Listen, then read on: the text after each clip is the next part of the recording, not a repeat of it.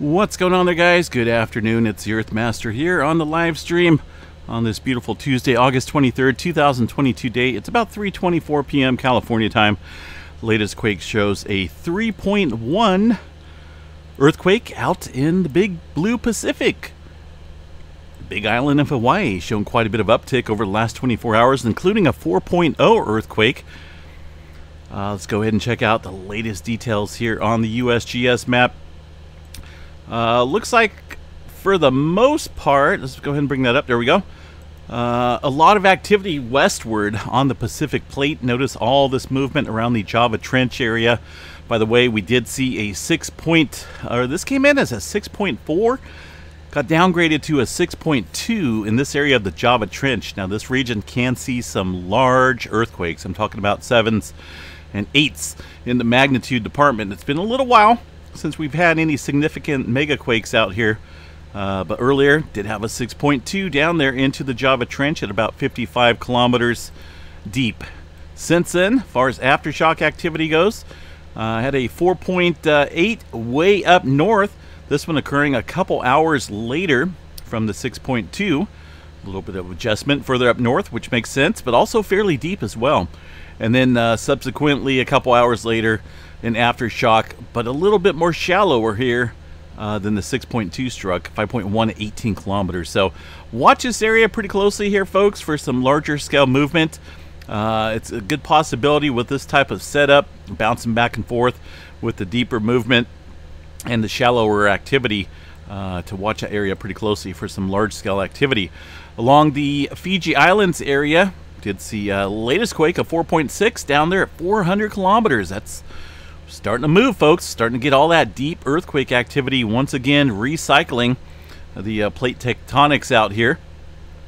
Prior to this deep movement up north, had some shallow activity at 5.2. This one here, this area right here is some of the deepest earthquakes on Earth, in this little area right here, just south of Fiji. 4.5 at 514 kilometers, and a 4.3 up north. This one was last night there. Remember that 4.3.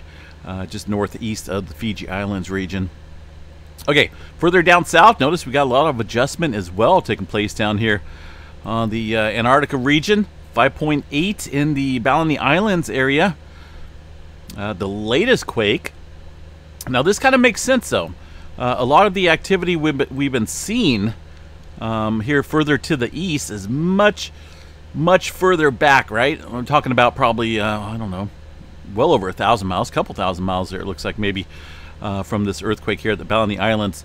We've seen a 5.2 and a 5.4. Now, ultimately, adjustment in the westward, and generally speaking, westward, northwestward pressure movement here from the Pacific Plate makes sense to see the further activity up here in this region, and also down or up here along the Tonga and the Kermadec Trench here. So remember, the west northwestward direction of the Pacific Plate definitely hammering these areas today, and got to watch this region pretty closely. Definitely seen some interesting development there in that area, but yeah, pretty active. Definitely active here along the Pacific Plate today.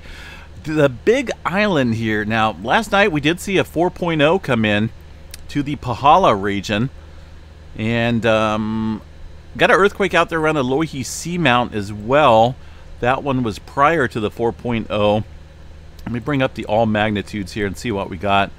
Definitely been kicking up in a pretty big fashion out there around the Pahala area. Now, swarming out here, very typical. This has been an ongoing event since, well, I think late 60s, early 60s. There's a whole huge article on it, on the Pahala, Hawaii earthquake swarm. I've done a couple update videos on it as well. Very typical to see swarming, and on occasion those fours pop up there as well in the magnitude department. All down there about 30 to 33 kilometers below the surface. Still not seeing any further activity out here around the Loihi Seamount, though. Now, if we started to see a major swarm like we did here a couple weeks ago, that could be pointing towards some further volcanic activity and some magma movement underneath the seamount here. But right now, only had that one earthquake from last night. The majority of the earthquake activity confined up north to the Pahala area. Alaska, Beautiful state. Not a whole lot going on up there today. A little spotty in the earthquake activity department. A little spotty in the earthquake activity department. A little swarm around the, what is this? The Wells Mountain area. Kind of down here in this little valley. This little area. It looks pretty shallow here too on these earthquakes. We're talking about a lot of these are set at 0 kilometers. Some deep as well. Looks like the largest so far are 3.2 in this cluster of earthquakes. Not for sure exactly which fault system that is occurring on. Of course, mountainous areas have quite a few faults in the area, but it's a ways away from any major fault systems out here. So we'll watch that closely. Some activity around the Gulf of Alaska as well, stretching over towards the Juneau area. Looks like a 3.8 southeastern Alaska, the largest one in that movement. Now the west coast got some activity pretty much from about Seattle southward into portions of Oregon, it looks like, or at least north of Portland. Some very small microquake activity around Mount St. Helens and further up to the northeast outside of Yakima. Northern California got one earthquake here coming in the last hour near Mount Shasta, 1.6 on the kind of looks like on the southeast flank right here. Negative depth there, negative 2.2. Very shallow earthquake. Let me see if this has been reviewed or not. It is at an automatic status, so this could get revised and updated, but that is the preliminary data that's being put out there. And some activity further down south towards Redding.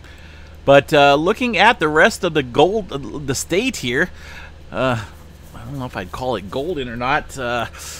Dry grass, I guess. Okay, that might work. Dry fields, no rain, drought-stricken, smoky skies. Yeah, it's a golden state, all right. Not a whole lot going on in earthquake activity, folks, until you get down here south of the Garlock Fault shear zone. And we see that all too often when it's busy down here. Most of the time it's quiet up north of this Garlock Fault shear zone. Today it's a little bit more active down here south of the region. 1.4 way off the coast near the Dana Point area of California, 19 kilometers. And quite a bit of activity along the San Jacinto Fault Zone. No major swarms to take note of, though, around the southern segment of the San Andreas Fault. A little bit of activity on the Brawley seismic zone there, kind of towards the south region of the Salton Sea. Let's see what else we got here. Some movement outside of Yellowstone. We'll check out, I'm going to check out the Mount St. Helens seismograph station here, not Mount St. Helens, but Mount Shasta seismograph station here in a little bit. And Yellowstone, little activity kicking up here. Looks like outside of the park near the Hebgen Lake area. Let's see what they got. Yellowstone overview here shows, whoa, here we go. I didn't even see this.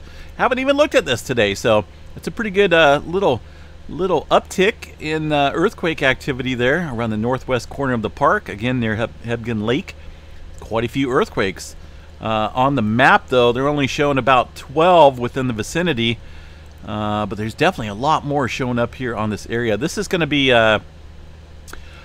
this earthquake right here is going to be that 6.2 that struck there in the Java Trench area, I believe, with the timestamp right there, right before 1500.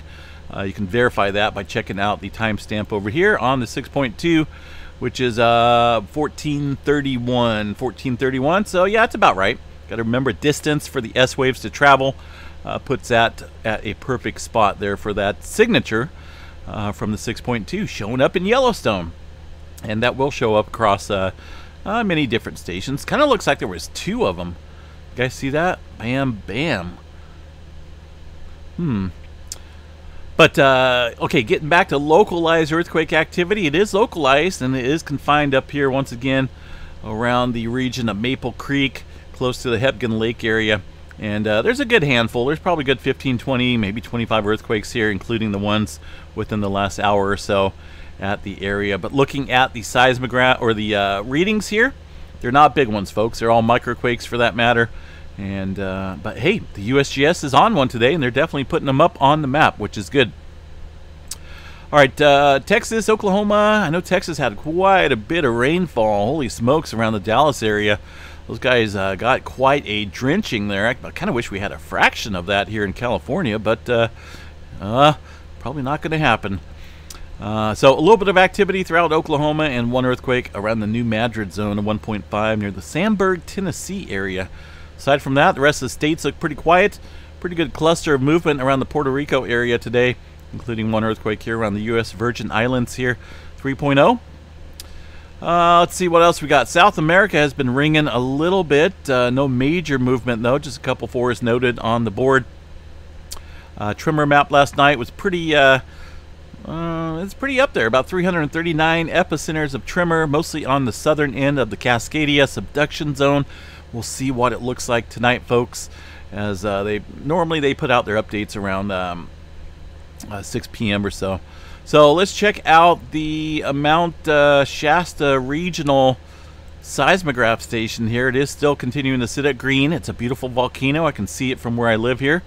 In fact, I was just up there a month or so ago checking out what we thought was like ash fall or ash steam or something coming out of the northwest flank.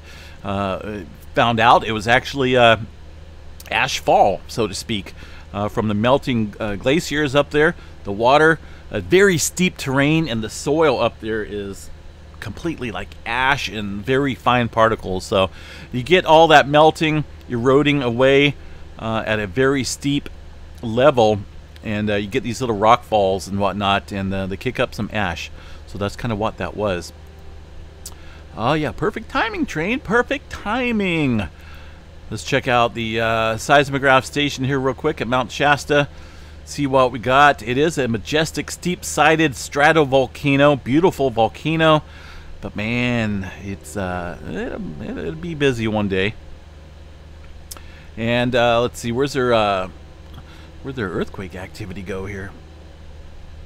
Seismicity map here. Let me see if I can access that, hopefully. What am I doing different? Hold on, stand by for just a second here.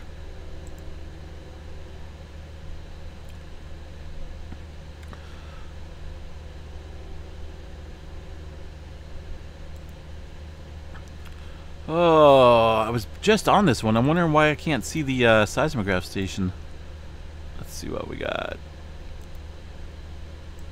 Not for sure what's going on. Normally we can. Oh yeah, dude, my brain is like so overloaded right now from school. I'm not even gonna lie. I've taken quite a few classes, so a little bit of overload in the brain department here, but that's okay. Seismic stations here mounted all across the base here. We'll go ahead and check out. There's a GPS station right there, but we'll check out the seismograph station. Some of these don't work. I remember that. But we'll look around. I think this one did. There's not a whole lot going on. In fact, there's the recent earthquake there that we've seen on the USGS map. Just a little small microquake. But looking across the last 24 hours or so just shows that's about it. There's no major swarms, no major movement going there at Mount Shasta. Solar weather activity has been kind of declining. Let's take a look and see if the sunspot is getting its act together or not. Kind of looks like it's just the same as yesterday. When was this updated? August 23rd. It doesn't look super... kind of just looks like the same that it did last night. It's not growing anymore.